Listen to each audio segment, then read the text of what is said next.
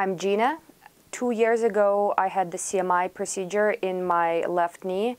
I had meniscus injury, a torn meniscus pretty severely. We did MRI just today at my 2-year checkup, and my cartilage is back versus if you do the meniscectomy, you end up with no cartilage, and when your bone rubs on bone, this is what increases your risk of arthritis later in life dramatically. And also all those people who end up with one little knee procedure, another knee procedure, eventually going into like full knee replacement. I don't want to be that person.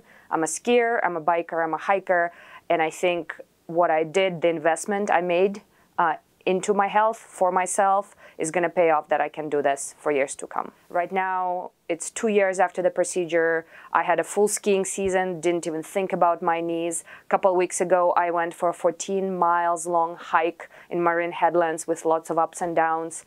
Again, didn't even need to ice my knee. I was convinced that that would not happen for me, that I was permanently in the camp of people with quote-unquote bad knees, and some activities were just off the table for me forever. And it is not the case, and I could not be happier.